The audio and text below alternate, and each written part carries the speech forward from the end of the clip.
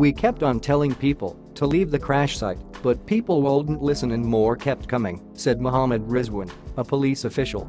"We knew it was dangerous, and if there were more cars and bikes, the casualties would have been much higher.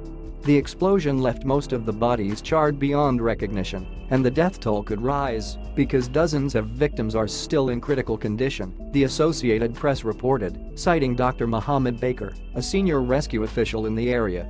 At least 73 motorbikes and several cars were also destroyed in the blast, which occurred the day before Pakistan celebrates Eid al-Fitr, the Muslim holiday at the end of Ramadan.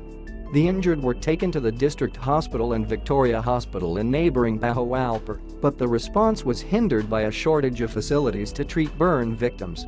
Arrangements were being made to take the seriously injured to a hospital in Multan, about 80 miles to the north, which has a burn treatment unit.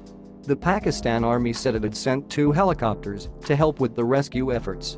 Abdul Rashid, 30, one of those injured, said he and his friend had joined in collecting the spilled fuel after passing by the area and seeing people trying to scoop it up from the overturned tanker.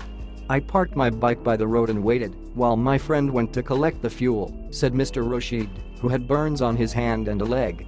"We did not have any bottles, so we asked people and got one." The bot